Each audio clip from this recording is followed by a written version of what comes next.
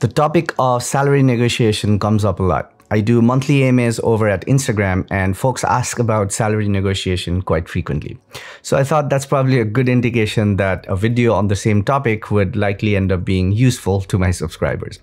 So in this video, I'm going to give you a detailed 8-step guide to negotiating compensation in tech. The first step of this list is probably one of the most critical steps and surprisingly one that 99% of people completely miss, resulting on a subpar offer.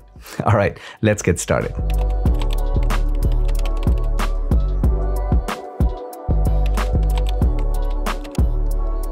Step 1. Salary negotiation starts long before you get an offer. The biggest mistake you can make is to think about negotiation after you land your first offer. Well, let me tell you right off the bat that this is simply too late at this point. You should start thinking and planning about the eventual negotiation long before you even apply for jobs.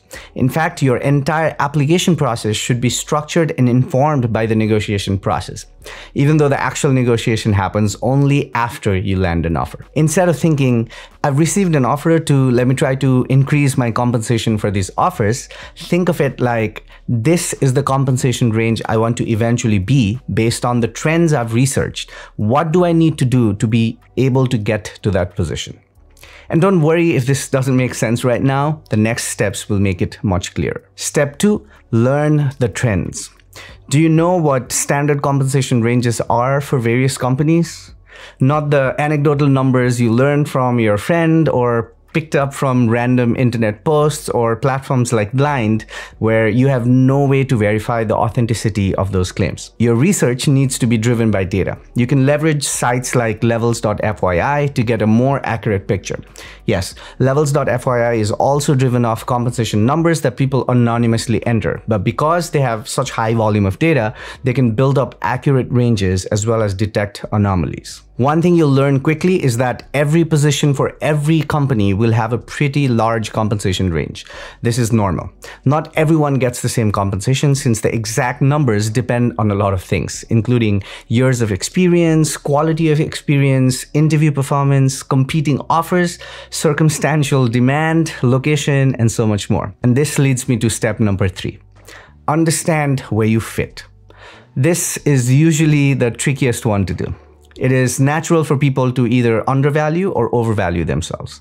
It's difficult to figure out your actual worth right on the spot. So do your due diligence and make a best guess.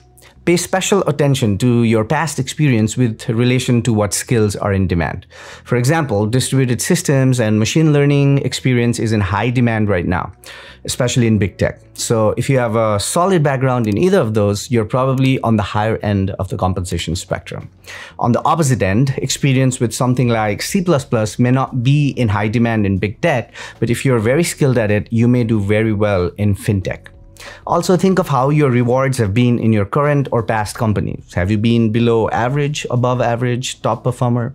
You can use this to inform your process as well. Step 4, make a list of companies to apply to. But not only that, organize them based on their standard compensation ranges. For example, you may want to apply to Microsoft and Meta for various reasons. However, from a compensation standpoint, these companies don't fall in the same bracket. In general, Microsoft's compensation will be a fair bit lower than what Meta will offer. Of course, there are many reasons other than compensation to choose one company over another, but we will get to that later. For now, let's just focus on compensation. So if you're interested in big tech and are applying to, say, companies like Meta, Microsoft, Google, Amazon, Netflix, Stripe, and Oracle, I'd put Meta, Netflix, and Stripe as level 1, Google and Amazon and Microsoft as level 2, and Oracle as level 3. This is most likely somewhat accurate, but things can change every year. So do your research and let the data inform your bucketing. Step 5, schedule your interviews. This can be a tricky step. The idea here is to schedule interviews at multiple companies from each compensation band. But not only that, you want to also schedule them at similar timeframes. For example, if you schedule your interview at Meta in August and then Netflix in September, it may give you more time to prep for each interview loop, but it will be a disadvantage to you in terms of offer negotiation. You want offers from multiple companies on the same compensation band to arrive roughly at the same time. So if you need more time to prep first and then schedule the interviews all at the same time. Also, companies may ask if you're interviewing at other places. Be honest and say yes. There's no harm in trying out different interview loops. Remember that interviews are not just there for you to be evaluated. You are evaluating the companies as well. Step 6, ace your interviews. This seems like stating the obvious, but this is quite an important step. There's a big difference between just about clearing your interviews and acing your interviews. Both can yield an offer, but the compensation can vary greatly according to how you performed in the interviews. Interview performance plays a big part in leveling, which in turn dictates your compensation package.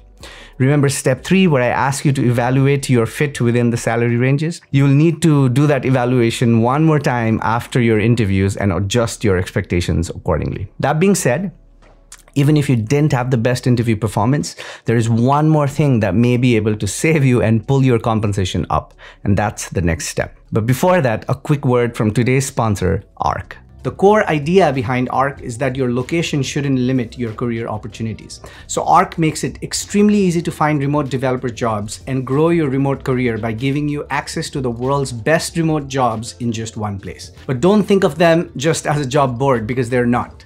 By applying to their Featured Developers program, you can go straight to the hiring managers and get a job within just 14 days without any job applications or resumes. They work with notable tech companies and fast-growing startups like Automatic, Spotify, Hims, HubSpot, and many more. Also, the team at ARC works for you, the applicant, and not the employers. So as a featured developer, companies will apply to you. You'll receive an interview request in as little as 24 hours, and you also receive hands-on support from them with the option to extend expert one-on-one coaching sessions and group sessions to help you prepare for your interviews.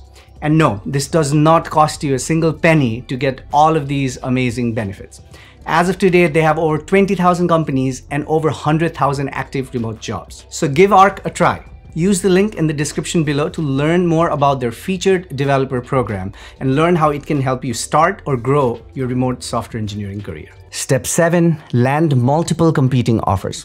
Step 1 through step 6 all lead up to this one single goal of landing multiple competing offers from the companies in the same compensation band. Pay special attention to the phrase same compensation band.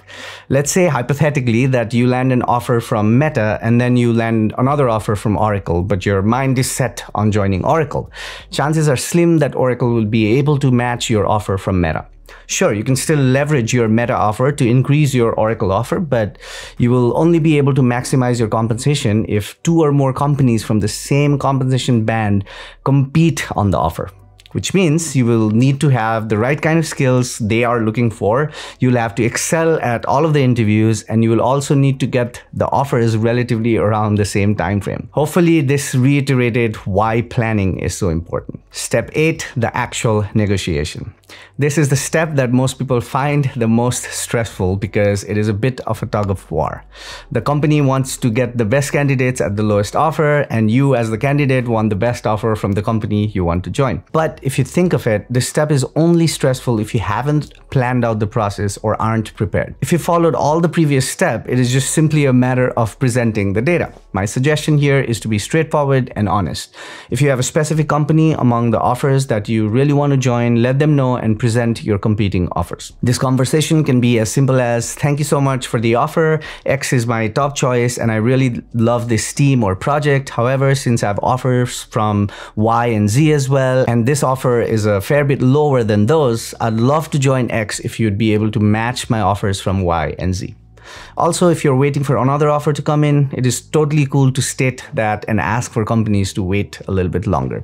They are happy to wait for a reasonable amount of time, usually a week or 2, to allow you to make an informed decision. Sometimes recruiters can get pushy. Resist the pressure and stay calm. If you have direct contact with the hiring manager, you can let them know of your situation as well. But above all, avoid dishonesty.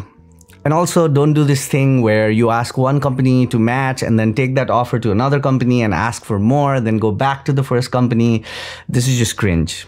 You may get a little bit more, but it isn't worth losing your integrity over it. If you expect your first choice company to not only match the offer, but offer you slightly higher, let them know of your research and what you expect right up front.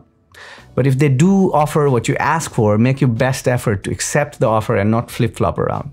I know a lot of folks think about compensation as purely a business transaction in the corporate world, but I think there's still a lot of value in honesty and integrity. And finally, I know this video is about compensation, so I've focused most of the discussion around that. But I do genuinely believe that compensation shouldn't be your top metric in deciding which company to join. You will be much happier on the long run if you join a team that you're passionate about or you have clicked with. That's worth much more than having a few thousand extra dollars every year.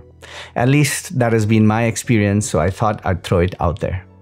Well, hopefully this video is useful and it'll help you plan your entire interview process properly to potentially maximize your eventual offer.